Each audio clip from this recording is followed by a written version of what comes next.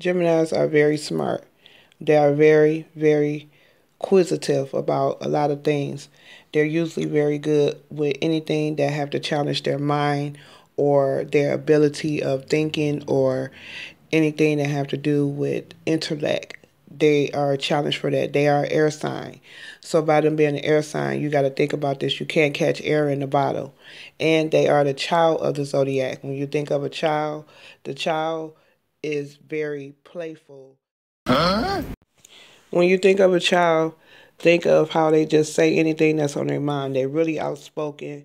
When they're mad, they have a sharp tongue and they are very, very, very brutally honest. That's kind of the trait of the Gemini. They represent the communicator of the air signs. So they do have a tend to be a little bit of a blabbermouth.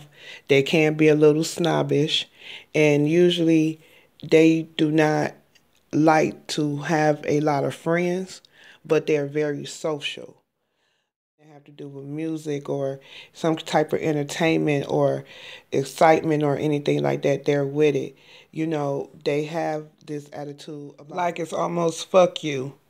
They kind of toot by their own horn. And yes, Geminis do have nasty, snappy, get with you ass attitudes. So don't try 'em.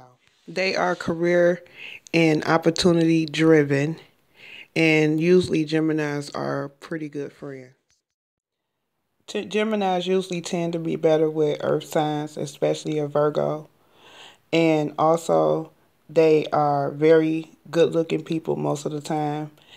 And also, you have to be careful with them because they usually do have slight mental problems.